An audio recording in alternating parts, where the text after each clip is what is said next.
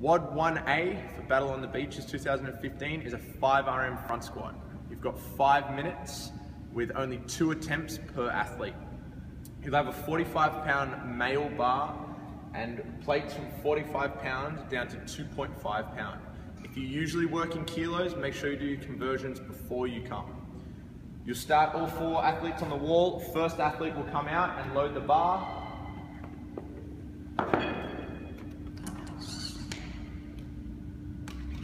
Do 3 then.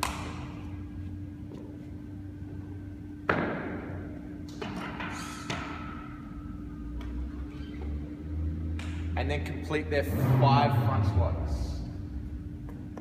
Do 3 and done.